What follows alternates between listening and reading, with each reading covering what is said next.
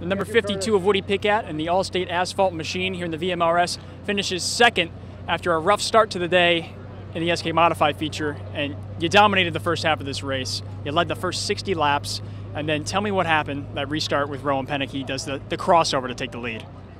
Yeah, I don't know, just when we went back green, we had a real bad left front hopper that didn't go away for, like 10 or 12 laps into that run. So I think that had a little bit to do with it, and then, that was pretty much at that point he got away, and once it cleaned up I could run the same lap times as him, but at that point it was pretty much over and we pretty much used up what we had. So I got a little bit free there, but I guess I just got to work maybe on my restarts, protecting a little bit better for those couple laps until the tires get heat back in them. But all in all, it was a good rebound from the SK race, and we'll move on to the next race.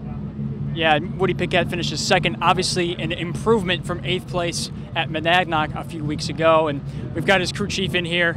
And obviously from your perspective, it's got to be tough to see Woody Pitkat lose the lead after dominating the first half of this race. What was going on in your mind when you saw Rowan take the lead?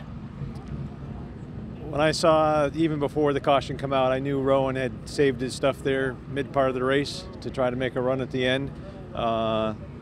I knew the restart would be tough. He's got a different motor package than we do, and that particular package is really good on the restarts. We've actually got a longer distance run deal, so we like the long greens, and she usually keeps on chugging if we can do it. So I knew it was going to be tough. It was just to see who had what at the end. And Rowan Pennink obviously had it in the end, but Greg Felton, thank you. Second place for Woody Pitkat in the VMRS feature. A good bounce back from earlier tonight when he got in a wreck in the SK Modified feature.